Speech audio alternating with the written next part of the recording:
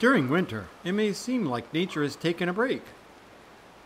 Only the hardy animals remain, and they may be hard to find, especially those that live in water. Turtles and frogs enter a state of hibernation, hidden under logs, rocky overhangs, or partially buried in mud. But brook trout follow a different strategy. They remain active, although at a lower level, living for months beneath a frozen ceiling of ice. To survive through a northern winter in an ice-covered stream, lake, or pond, brook trout have a number of adaptations up their fins. Their first challenge is to find good winter habitat. Brook trout search for locations with deep pools, woody debris, submerged vegetation, slow currents, and root structures in the stream banks. Stable ice conditions are created here, as well as in beaver ponds and similar locations.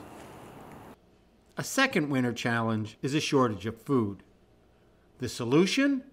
Brook trout enter survival mode, reducing their metabolism as the water temperature drops.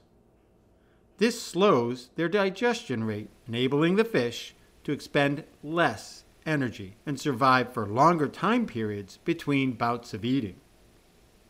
Trout also shift their diet, eating insects drifting in the water column, such as mayflies, midges, stoneflies, and blackflies. If food is unavailable, brook trout tap into fat and protein stores. But starvation is possible in small and young fish.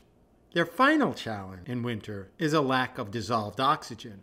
Although this may not be a problem in a flowing stream, in a lake or beaver pond, it's possible for oxygen levels to drop too low.